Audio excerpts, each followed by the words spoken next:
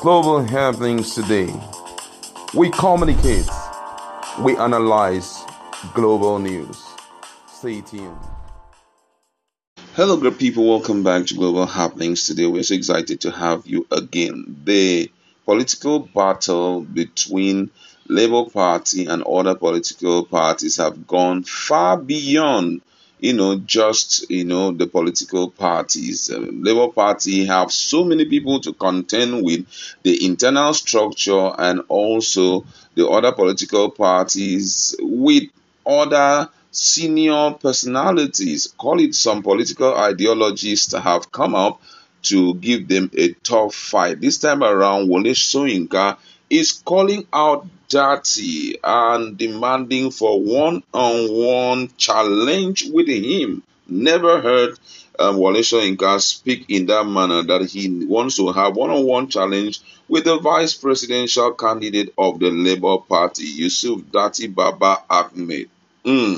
I don't know why all of this is happening now, and I don't know who is bankrolling all of this competition I'm seeing because it's really out of place. We are looking for good governance, but unfortunately, those who claim to be supporting it are coming up with all manner of things, fighting just one party who they claim came far third. But then let's just look at what Wole Soyinka, the Nobel Prize winner, have to tell Nigerians. Now, according to the news, Professor Wole Soyinka, Nobel Prize winner, has challenged the vice presidential candidate of the Labour Party, Yusuf Dati Baba Ahmed, to a one-on-one interview regarding the nation's democracy at this time in its history. Speaking on Wednesday, March 22nd, Dati Baba Ahmed called on President Muhammadu Buhari and Chief Justice of Nigeria not to sway in Bola Ahmed Tinubu,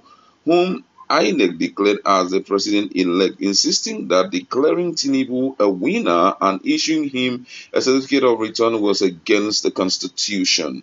Baba Ahmed, who was a guest on Channel Television Politics Today, went on to stress that whoever swear in Mr. Tinubu has ended democracy in Nigeria, a position that did not sit well with Professor Wole Soyinka. Reacting to the interview that elicited great criticism from political stakeholders as well as a 5 million naira fine for the TV station, Nobel laureate described the remarks as a kind of do-or-die attitude and provocation that goes contrary to democratic dispositions. Soyinka said the LP vice presidential candidate tried to dictate to the Supreme arbiters of the nation, adding that it was unacceptable. According to him, he said, I have never heard anyone threaten the judiciary on television the way that he did. I heard the kind of menacing, blackmailing language as that to which we were treated by Dati. That kind of do or die attitude and provocation is not what I think we have all been struggling for.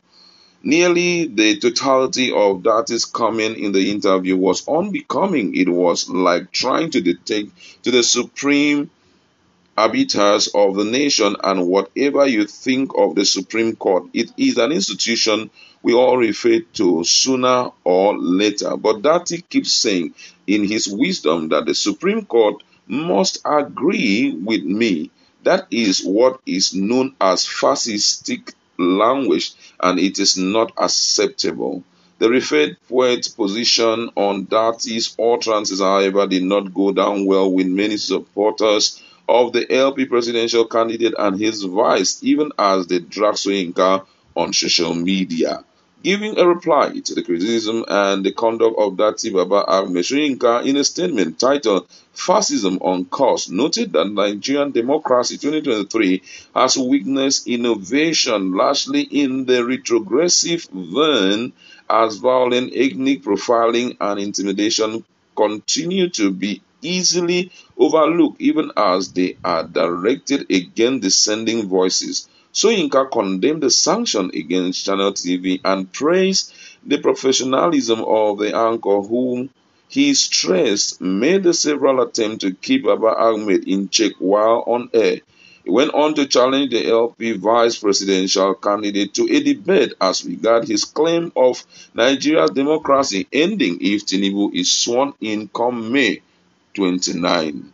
According to him, he said, "May I seize the opportunity, by the way, to condemn the sanction imposed on Channels Television, which anchor the performance of the LP candidate. As stated, I watched the program keenly, saw the valiant effort of the interviewer to ensure fair hearing. I failed to understand just where the station would be faulted except from a disposition for injustice. To sustain that penalty is to give joy to others who turn internet into a soakaway for their racial or rancid emission, yet feel that others should be silenced. If channel feels up to it, I offer myself willing to engage Mr. Dati or any nominee of his on its platform on this very bone of contention, one on one without malodorous intervention of media trolls and with the same interviewer as mediator. That should be taken as a serious offer." The Nobel laureate stressed, "Omo, this thing has gone far beyond what I expected." And I must say that it's going to generate a lot of issues because with what we are seeing, it's gone far, it's gone past the poor election, let me say, it has gone past the poor organization of election in Nigeria. Now it's like everybody is feeling that Labour Party should concede to the alleged defeat, which they are currently questioning in the law court.